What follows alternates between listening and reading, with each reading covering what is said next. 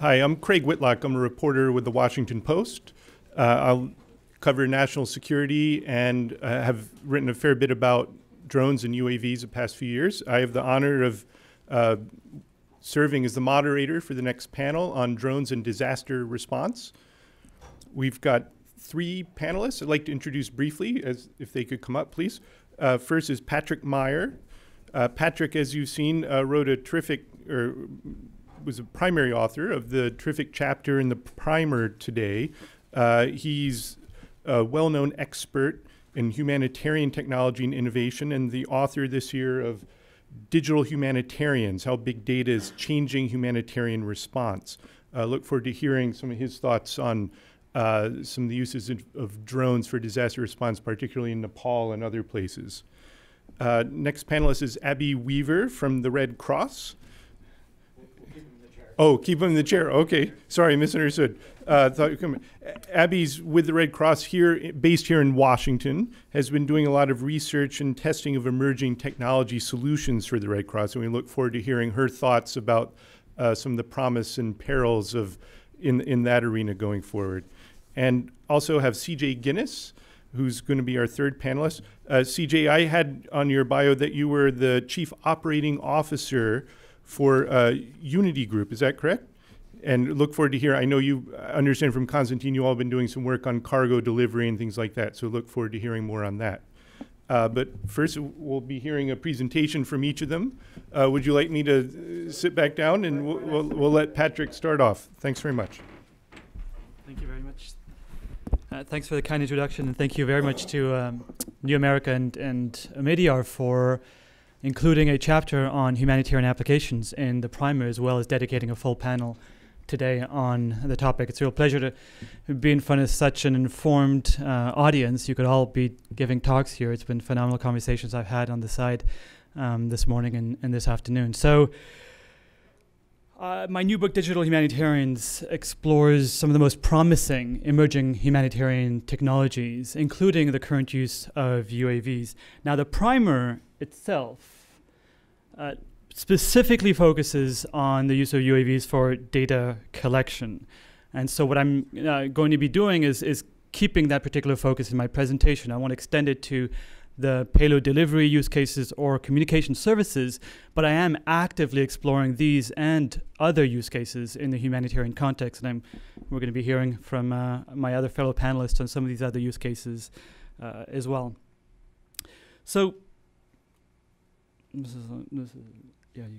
sorry, it's very slow here. But this is the very first high-resolution aerial image of a major disaster, taken all the way back in 1906 after the earthquake in San Francisco. And it was done using a camera that weighed 49 pounds and was hoisted up to about 2,000 feet with a combination of kites.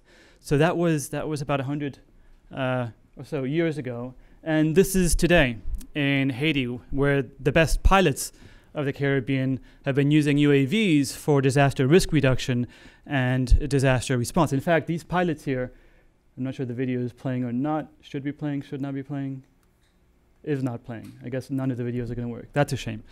These UAV pilots actually come from Cité Soleil, which was mentioned as sort of the red zone in Port-au-Prince. And what they've been doing is using UAVs in response to a number of hazards, and in fact, Hurricane Sandy, which went right through Haiti on its way north to the East Coast and so on. And what they did within 24 hours, thanks to IOM, the International Organization for Migration, is to basically deploy these UAVs. This was done by a local team of Haitians, and in collaboration with IOM and the government, La Protection Civile, were able to very rapidly do some initial disaster damage assessments and share that quite broadly. Aerial imagery was also used later on to put together these 3D point clouds for risk modeling and digital terrain models. This is of an area, a valley called Rivière Grise, which is very prone to flooding. So doing this kind of risk modeling and analysis was also very key. And you can see here on the lower right the coverage. Now this was 3 years ago. We can do this kind of 50 square kilometers in about 3 hours now, not 6 days. So the technology is certainly improving. Now moving to the Philippines, where a major high-end Category 5 typhoon slammed into the Philippines in 2013. And again, here we saw a number of UAVs used in response for different use cases, from disaster damage assessment along the coastlines in Tacloban, which was one of the hardest hit areas, to road clearance operations, and also identifying displaced peoples. And what this allowed humanitarians to do is really accelerate their relief efforts and better target the provision of relief support and services, as well as supplies. A couple months after the typhoon, UAVs were also used in the recovery phase, and with very strong local community engagement. So a group called Meier, a Swiss international humanitarian organization, in partnership with Drone Adventures, used UAVs in Leyte and Tacloban to identify which families were falling behind in the reconstruction, providing them with extra support, resources, and also advocating on their behalf with respect to the government. And they also took the time to share imagery, both in physical format and hard copy and digital form, with local authorities like the mayor of Tacloban and local communities. And what they did in this case, in the latter case, was go to a local banner shop and print out these very high-resolution images on a rollable, waterproof banner that would basically be a lot more durable in the field during future typhoons and rains and so on. However, during and in response to Typhoon Haiyan, the vast majority of other UAV teams were not sharing any kind of aerial imagery with local authorities or local communities. The majority of them were not even plugged in to the formal international humanitarian efforts, which meant that there was very little to no information sharing with humanitarian organizations. And frankly, most of these various UAV teams did not know about each other, which presents not only a safety security issue, but also just in terms of efficiency is not the right way to go about it. And when I Googled Code of Conduct, UAVs and disaster response while I was in Manila with the UN right after Typhoon Haiyan, nothing came up. There was nothing on this. So I decided to launch the Humanitarian UAV Network, or UAVators, which seeks to promote the safe, coordinated, and effective use of UAVs in a wide range of humanitarian settings. The advisory board of UAVators includes the United Nations, the World Bank, the Red Cross, the European Commission, 3D Robotics, DJI, SenseFly, and literally a dozen other experts in this area, including a few who are here today: Kate Chapman, Timothy Reuter, and I think Tom Snitch was here also this morning.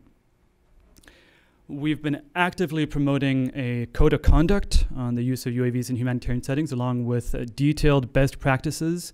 And actually, we just ran last week a 3-day policy forum on humanitarian UAVs that was supported by the Rockefeller Foundation, hosted by the Rockefeller Foundation, where we brought 22 organizations together, not only to revise the code of conduct, but also to start developing new guidelines in 4 key areas, namely data ethics, so the data management, informed consent, data sharing, and so on of aerial imagery. Number 2 is community engagement, social engagement, and so on.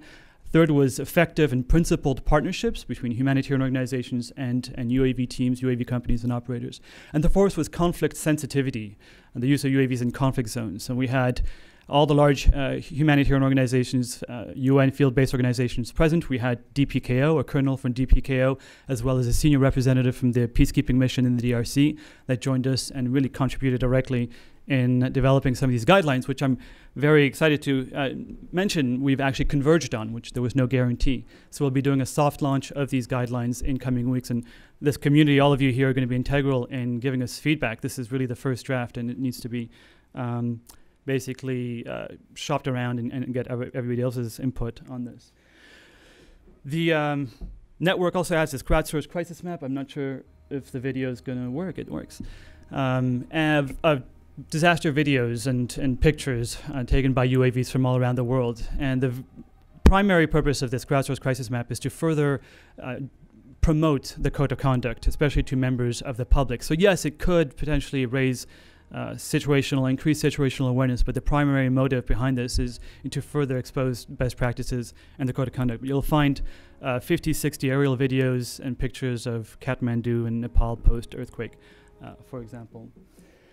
We've also offered the very first formal training on humanitarian UAV missions, specifically geared towards established humanitarian organizations. So we had a number of UN agencies, we had the European Commission, in fact, as well, take part in this 3-day, 12-hour-a-day intense hands-on humanitarian UAV training. We did this in partnership with the Aeronautics University Vives in Belgium. This was held just at the end of May.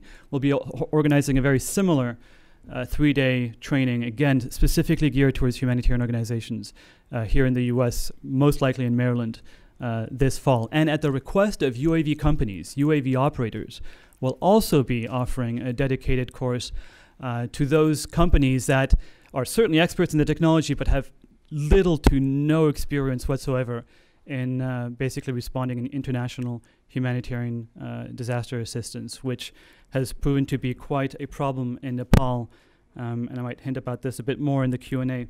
But moving again forward, and I'll get back into the operations and end with a case study, but UAVators has a very strong local capacity building project. And just to give you one example, we've teamed up and partnered with Kathmandu Living Labs in Nepal. In fact, we did this last year, but we only just got funding now, ironically, after the earthquake, to set up a local UAV innovation lab in Nepal with the expressed purpose of building local capacity within KLL and the University of Kathmandu, so that you've got local expert UAV pilots who know how to operate, maintain, and also with the student connection and university connection, analyze the imagery. We're also including payload delivery and communication services in that innovation lab. Holding a first International Humanitarian Award to promote and really reward the appropriate use of technology, of this technology in humanitarian settings. Now, I mentioned I wanted to go back to end with an operational example of UAVs in disaster situations. So this is basically in March 2015, a few months ago, the World Bank activated the Humanitarian UAV network to basically launch a humanitarian UAV mission. Asked me to basically identify appropriate UAV teams. We have a global roster of UAV pilots, more than 300 in several dozen countries. There were plenty from Australia and New Zealand. These were the two groups that we ended up contracting through the World Bank. And the mission was very, very specific, was to complement the bank's field-based surveys, disaster damage assessments on the ground, which almost every humanitarian organization does as a first response to a major disaster. But there are challenges with any kind of field-based assessments, and they are here, first of all, incredibly time-consuming. It's very manual. It's really going door to door. Quality control is a nightmare. About 30% of the field-based surveys that were carried out in Vanuatu after Cyclone Pam were useless. And so it was really a means to try and triangulate and cross-reference. And then third, you've got limited perspective. As you're going, the field-based surveyors are bound by the laws of gravity, and they don't take all the time they could to do this kind of assessment because they don't have the luxury. So the very key concrete focus was to basically carry out these aerial surveys of affected areas to identify fully damaged versus partially damaged houses. These are just a few pictures from the mission itself. The UAV assets that were at our disposal were primarily multi-rotors, quadcopters, as well as hexacopters. We had access to one fixed wing, but we were towards the end of the mission, so it was really multi-rotors that we made the most use of. We had a phenomenal and outstanding collaboration with the government of Vanuatu, enabling us to fly extended beyond line of sight, as well as phenomenal collaboration with air traffic control and the Australian Defence Force, which meant that we were able to operate not only in rural areas and disaster-affected areas in rural parts of Vanuatu and the outlying islands, but we were able to operate right in the capital in Port Vila because we had direct communication with air traffic control, and we had set up standard operating procedures with the Australian Defence Force on how we would get flight permission. So this really very much proves that it is absolutely possible, when appropriate mechanisms for coordination are in place, to carry out humanitarian UAV missions in non-segregated airspaces, in complex airspaces. We did it for 2 weeks, not a single incident. And this is when you appreciate also working with professionals who know what they're doing. So these are just more pictures. Now, a couple more words on the data, because ultimately, in this case, that's what we're talking about. aerial data is becoming a big data challenge, and this was very clear in the response to Vanuatu, because even though the World Bank had contracted us to collect this data, they were completely overwhelmed with other data and doing other data analytics tasks, so they didn't have time right away to start analyzing the aerial imagery. So we collaborated and partnered instead with Humanitarian OpenStreetMap. Cristiano from OSM is here today, who took the lead in doing this kind of analysis on the orthorectified nadir imagery, which was very, very important to speed things up. But even more important are oblique images for the purposes of disaster damage assessments. They give you a lot more information. I'm out of time apparently, so I'm going to speed up. We sliced up the imagery and we crowdsourced it using a platform called Micro Mappers, which we've developed. It's a free and open source platform developed in partnership with the United Nations. We had hundreds of volunteers basically analyze about 6,000 high resolution aerial images in a matter of days. I will skip. These are some of the initial results. We can go into the methods later. What we're also doing is developing platforms to analyze aerial video feeds, live feeds from disaster areas. This was an aerial video from Vanuatu, but it took us a few days to analyze it. We didn't do it in real time. Now we're working with the University of Southampton to do real time using human computing and artificial intelligence and advanced computer vision techniques to do automated feature detection.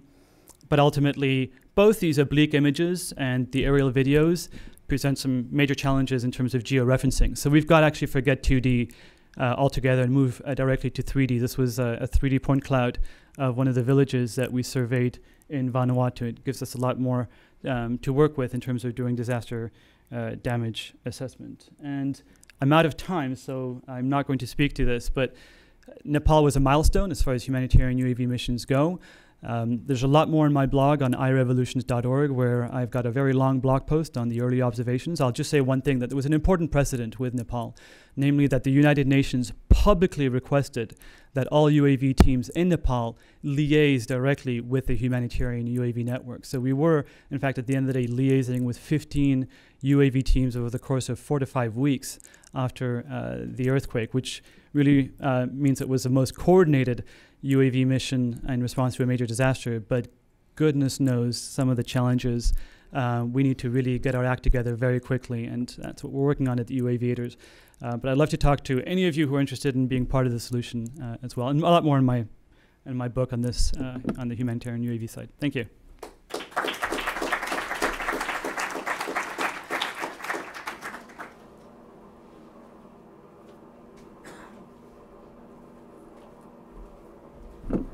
Thank you. So everyone, I'm Abby Weaver. I work for the Red Cross. I am based here in Washington and work for the American Red Cross.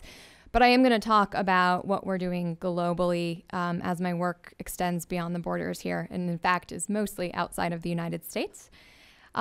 This particular panel is really focused on disaster response, but I would be remiss if I didn't acknowledge other areas of our mission and how we're applying UAV technology for the full disaster cycle. So we are also working on a number of different applications: preparedness, recovery, and development. Preparedness in particular, helping to identify risks before they become disasters and helping to mitigate them through our program decisions. And with recovery, we're also looking at health and community development and planning. The Red Cross approach to UAVs really started about 2 years ago with some fundamental research and has evolved into 3 work streams that I can briefly mention to you. I am really pleased at a message that I keep hearing throughout the day about community perception and community leadership. And normally we are one of the only organizations in conferences like this that are really championing this message. And I'm really pleased that we've tipped the scales, and this has been a common theme here today.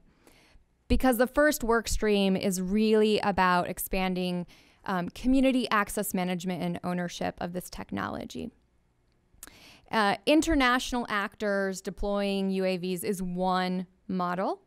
But as we've heard from other people today, it is often not the most optimized, needs-based, or sustainable approach. And so we have been working on a number of different initiatives to really put control into the communities and help build some capacity there.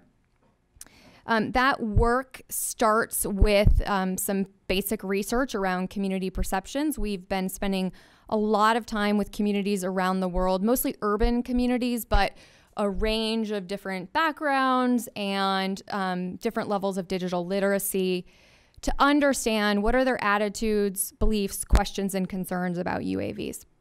And I'll give you some high-level findings in just a second. And what we've been doing with that information is building a set of tools that will help industry improve the technology, improve the deployment strategies, and overall be more needs-based or human-centered in their work.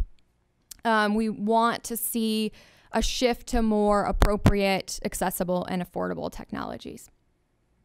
So the high-level findings of this research really tell us that the humanitarian sector is very cautious about this technology or emerging technologies in general.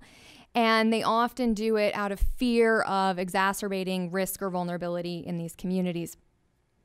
But I think we're projecting a lot of that on these communities, because when we actually talked with mothers and fathers and students and local business owners, they didn't share the same fears and concerns that the humanitarian community did.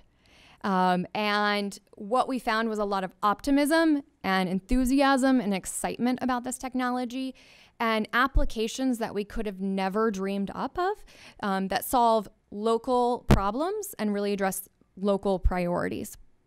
And sometimes what the humanitarian community was thinking drones should be used for was mismatched with what the community thought they should be used for.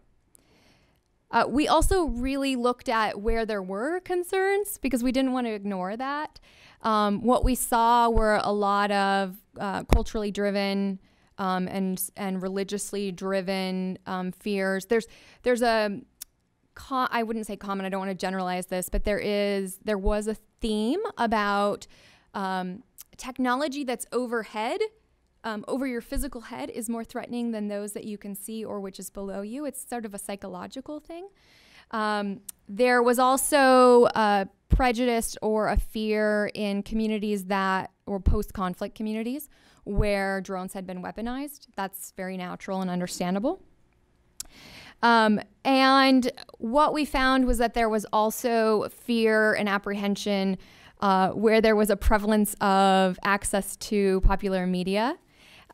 We found a lot of concerns in communities where they had been exposed to entertainment or the ways that drones have been portrayed in media. So those who have access to film or television had a biased or skewed perception about what that technology could actually do. We had fascinating discussions in a slum in Nairobi about drones sort of taking over and who's your master. We had these whole dialogues, and naturally the entertainment industry can exaggerate what these tools can do far more than what they are actually technologically capable of doing.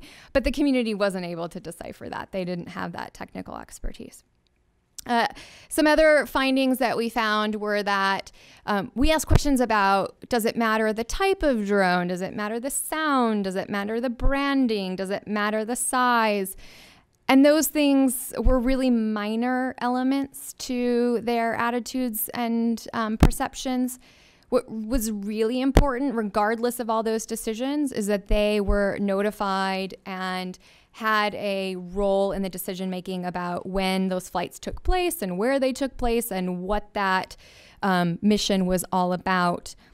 So we have been spending a lot of time with communities thinking about citizen committees and their role in decision making and information dissemination, particularly honing in on the benefit. Right now, the communities we spoke to don't feel connected to the benefit that humanitarians are deriving from UAVs.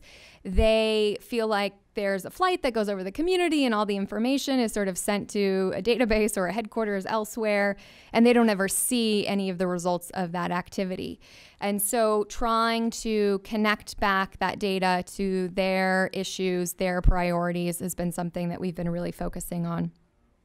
And we've been building tools that will help industry and others facilitate these conversations, facilitate this research, and then support the outcomes of that. We have been working directly with manufacturers of several different companies on this for a little over a year.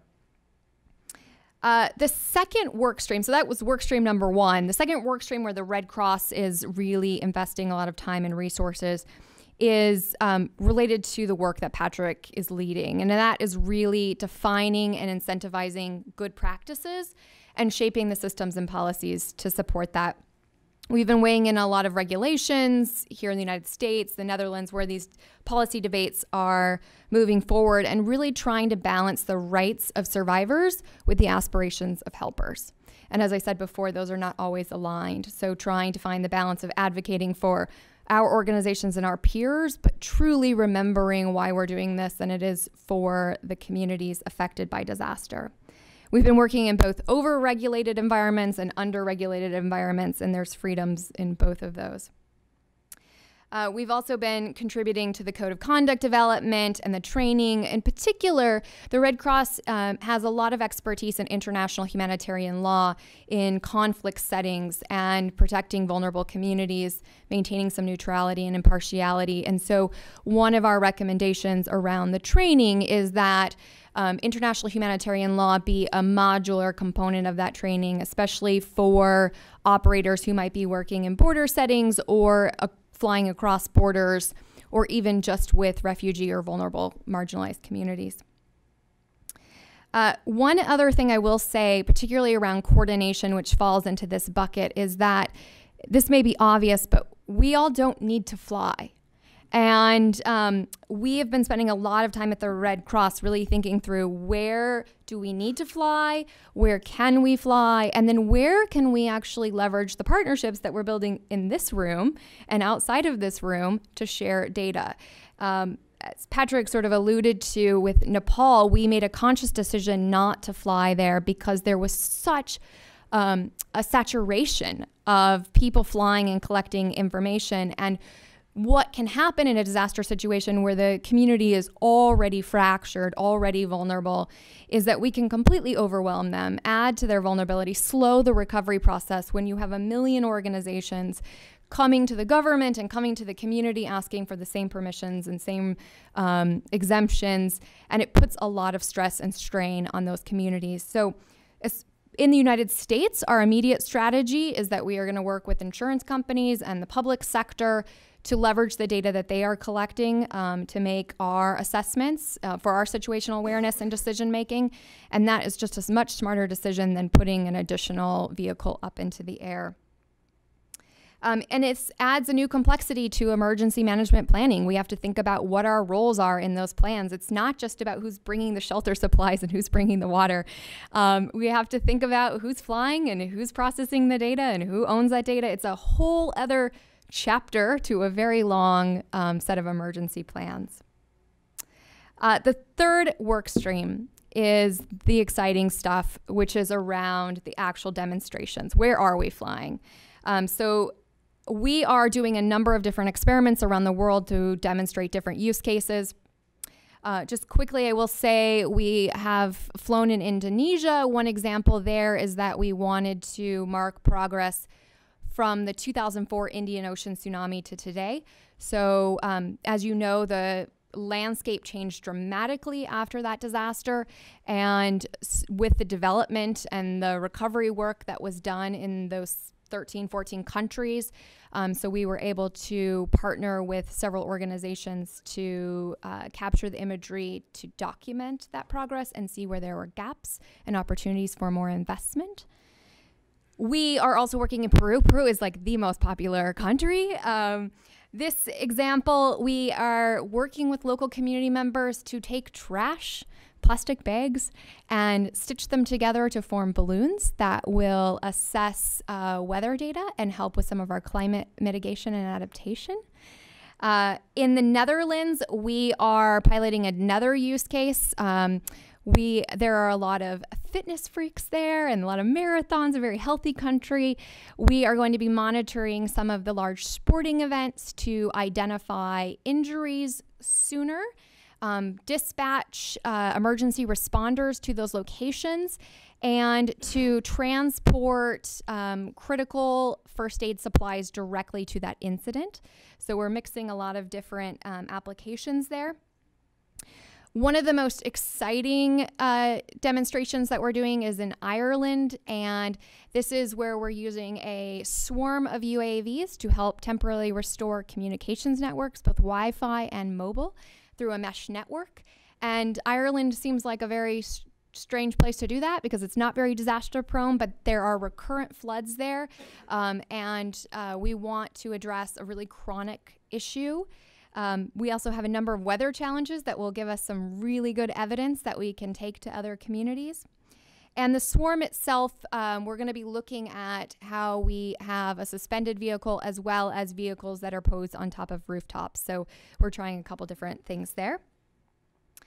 So in conclusion, I am over time, but I just want to say, as Patrick said, there are many challenges that you all illustrated here today and that we'll talk more about in the Q&A. But one of the greatest challenges to humanitarian UAV applications is really around mindset. We are learning a ton with all of these demonstrations, but disasters are happening more frequently, and we are not processing and adapting those lessons learned quick enough. In the Philippines, we learned a ton, and we repeated those mistakes in Nepal. And so what I would love to do is to see that learning speed up, and that as we go into new disaster scenarios, that we can rapidly apply those and actually have some progress. And then also that we don't go it alone. I think that right now we don't have enough incentives to work together and in partnership, and we're duplicating a lot of efforts. And the one area where strict government regulations really helps is that the governments are forcing us to collaborate because there are not a lot of exemptions to go around in a disaster. So that has been one area of benefit for us in this adventure or this journey to explore the humanitarian use of UAVs. Thank you.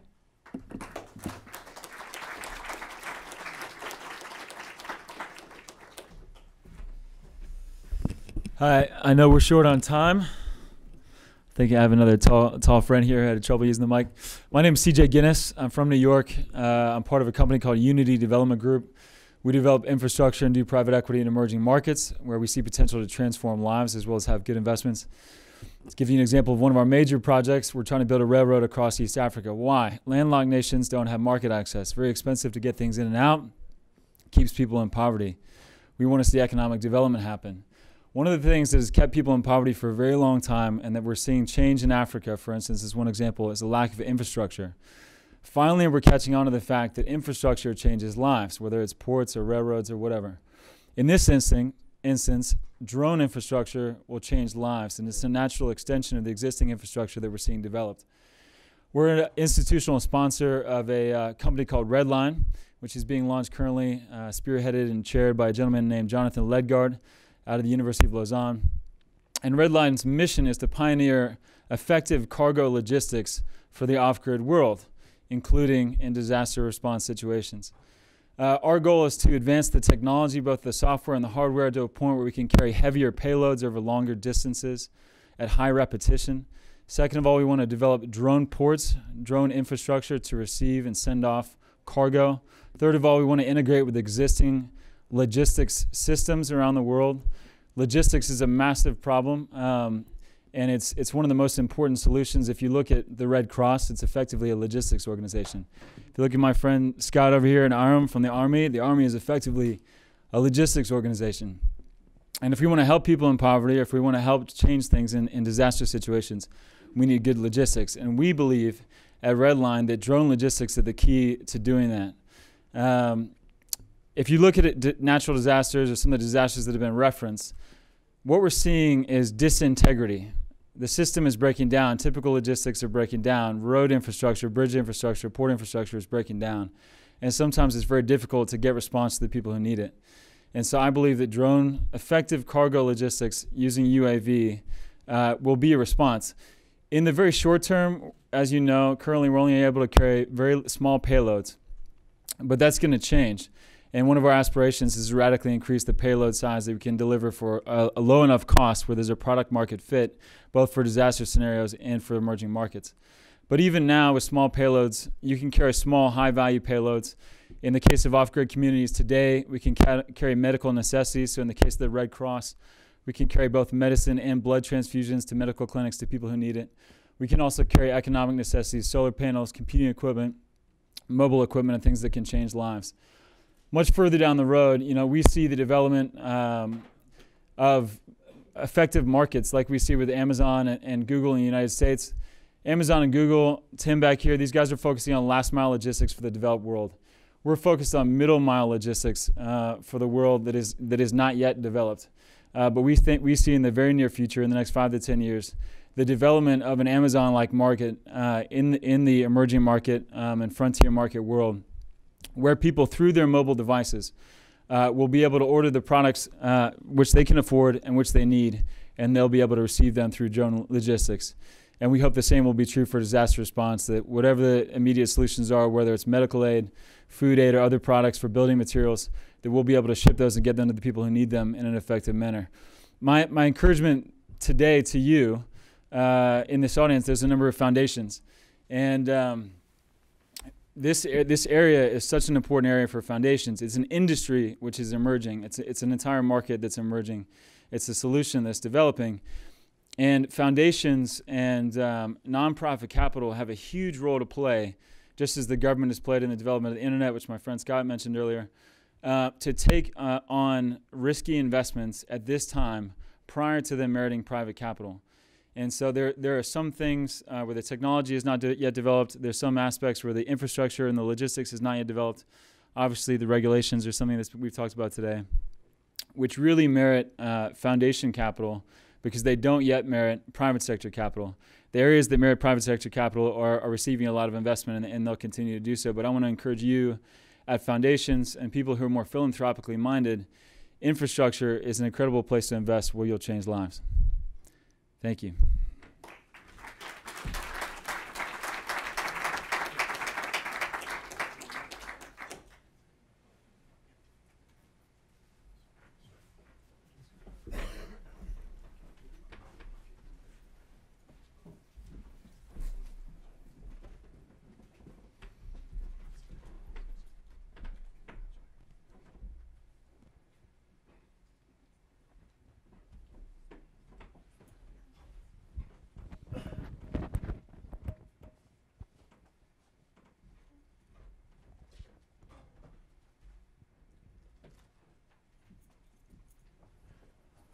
Great. So I'll try and knit some of this together, but one thing I've heard from each of you is the promise, but also the challenge of using this technology in disaster zones or in unimproved areas. And one thing, there really has been a real revolution in aviation in terms of the affordability and capabilities that drones provide. At the same time, that affordability for humanitarian organizations, it makes it possible for them to fly aviation assets that in the past only national governments or the military would be able to. That same capability can now be purchased and operated by just regular folks. And so when you come to a disaster zone, and we saw this in Nepal, you've already made some mention of this, I can very much foresee the next disaster zone. Not only will there be a number of humanitarian groups coming in with their own drone assets, pilots, but it'll be very simple for people who live there, people who are from that country, to have their own as well. And that's going to be, I can only imagine this happening in the United States, where Hurricane Sandy went up and down the East Coast a few years ago. Imagine if that happened now, how many people, civilians, would be out there flying their own.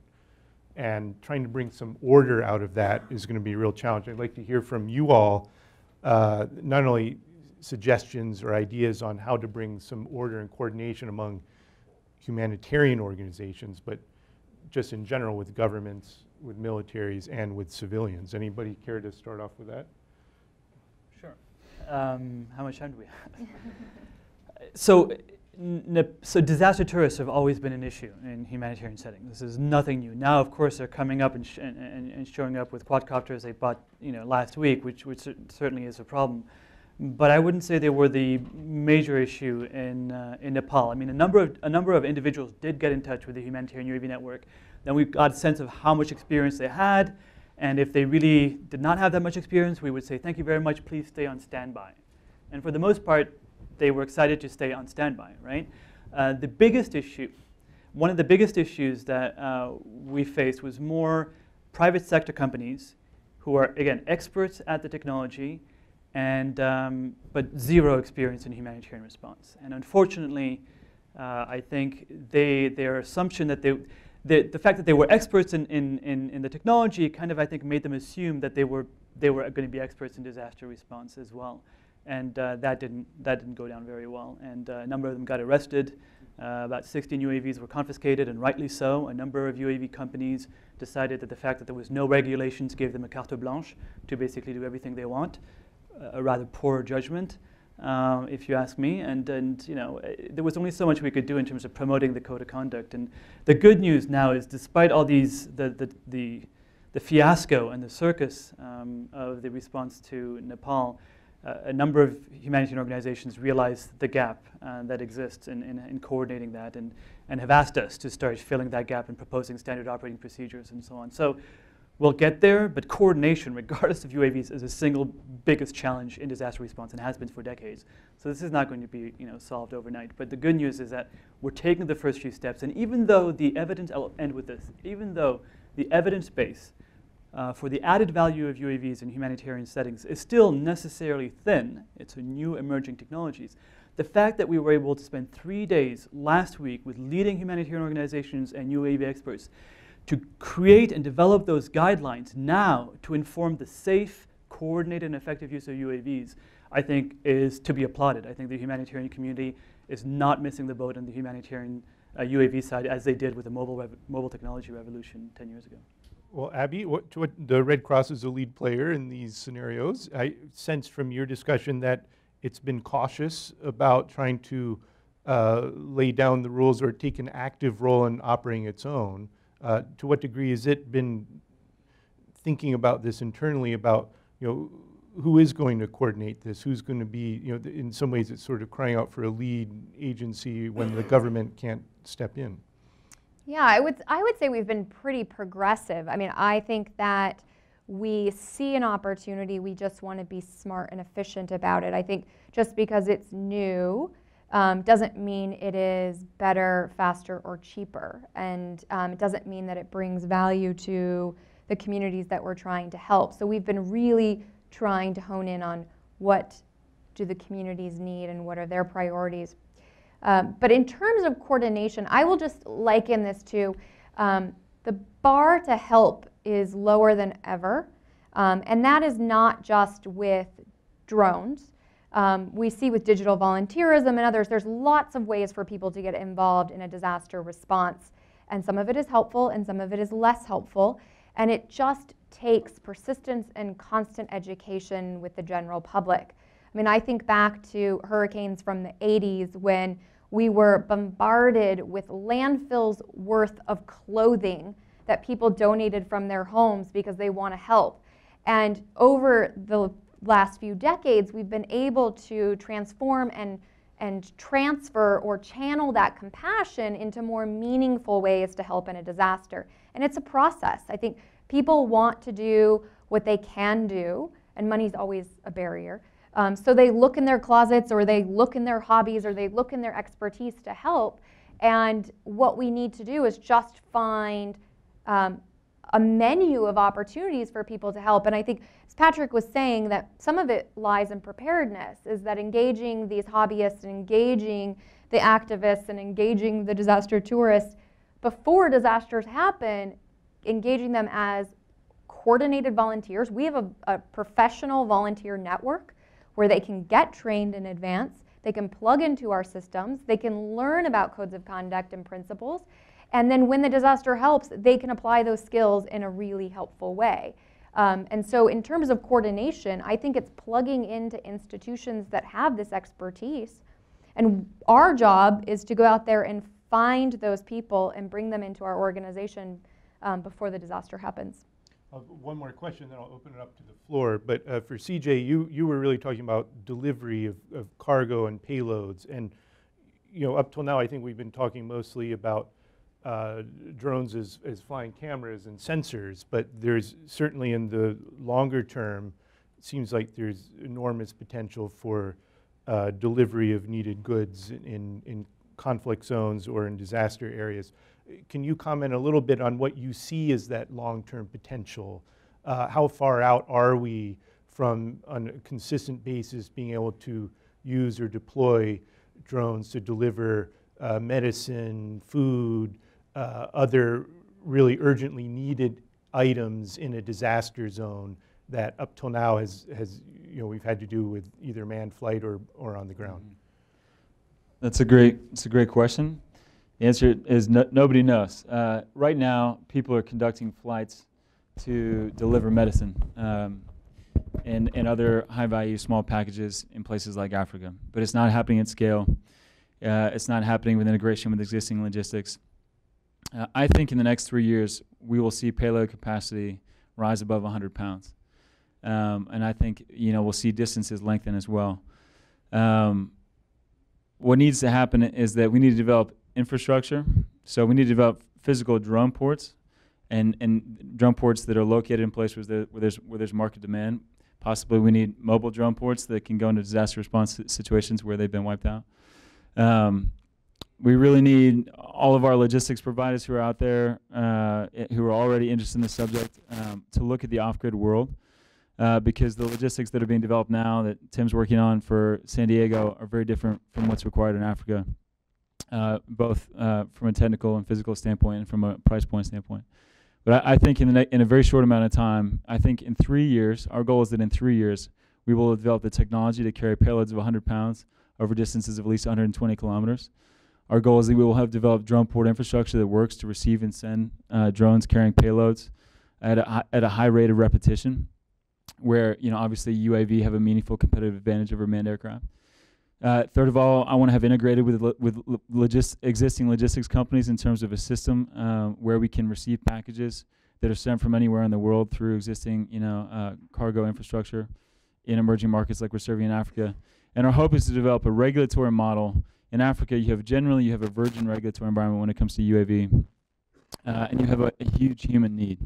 And so there's a good opportunity there to develop very simple regulations like we have in Switzerland, where UAV logistics are actually feasible. Now we've seen things shut down in places like Kenya in reaction to terrorism, which is very understandable. But our hope is that within 3 years, we will have a scalable model.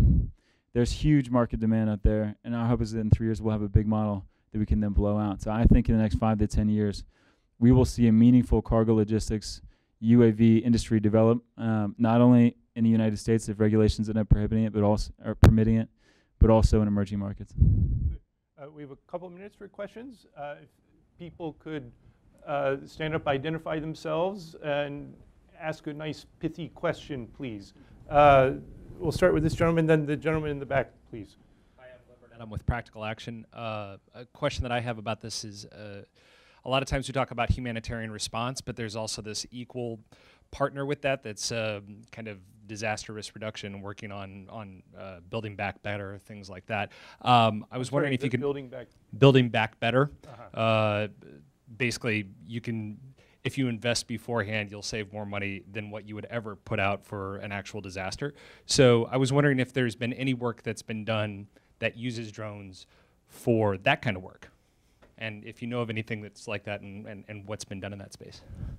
Yeah, I can just give a couple examples. In South Africa, there has been some work looking at urban settlements, and particularly looking at flood drainage, and seeing where there's blockages and seeing where that can be cleared so that we can actually mitigate the disaster in advance.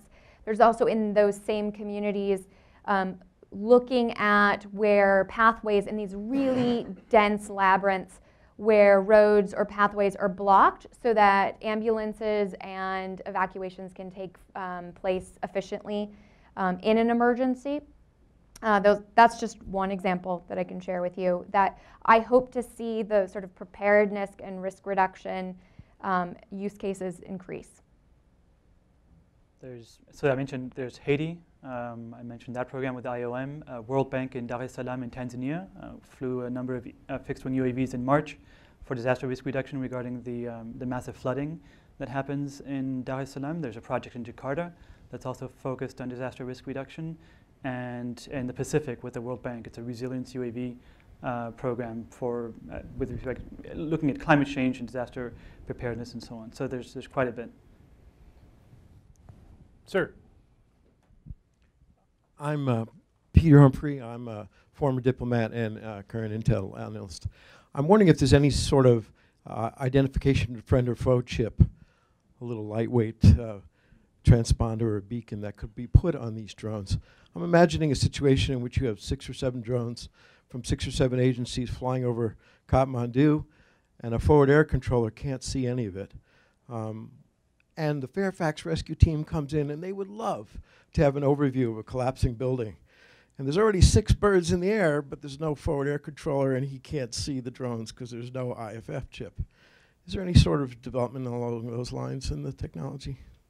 That's a great question. I think also maybe there's, if one of them crashes or gets lost, there may not be a identification number on there too. Anybody have any thoughts on that?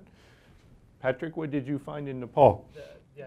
So this was also a conversation that happened last week at the forum. So I think we're definitely headed towards that. And technology is certainly part of the solution in terms of coordination. But if you simply have already teams sharing with you their flight plans, where they're flying, when they're flying, and so on, you already have clarity. You already have some situational awareness. There was also a suggestion by a large UN humanitarian organization last week that yes, indeed, if you're going to fly in a disaster area, you basically added a dedicated transponder to your UAV. And yes, we were talking about also markings, signs, and so on the UAVs as well. I just don't want to. I don't want to start with the technology. I want to start with developing the actual processes and workflows around the coordination. And then we see what kind of technologies, smartphone, transponders, sensors, we can use to improve the use of those processes. And who would those flight plans be shared with? Well, in the case of Nepal, those 15 UAV teams that were liaising with us, not all of them, I should mention, shared their flight plans. But that was the whole idea, is that they were sharing imagery, flight plans, and then we were getting humanitarian organizations asking for specific areas in terms of the imagery that they needed. And we basically served as a liaison role between humanitarian organizations and UAV teams for the information sharing. What about that information with civil aviation authorities or military? What about, sorry? Well, I mean, if you're flying, you've asked or tasked yeah, so that's what I mentioned in Vanuatu. So those standard operating procedures. Right, it sounded like it worked well there. What about in Nepal? Nepal? No. Didn't work, okay. No. Okay, time for one last question. Any others? Okay, hearing none, I'll declare this a successful wrap-up. Thanks very much, everyone, for your time. I learned a lot. Thank you.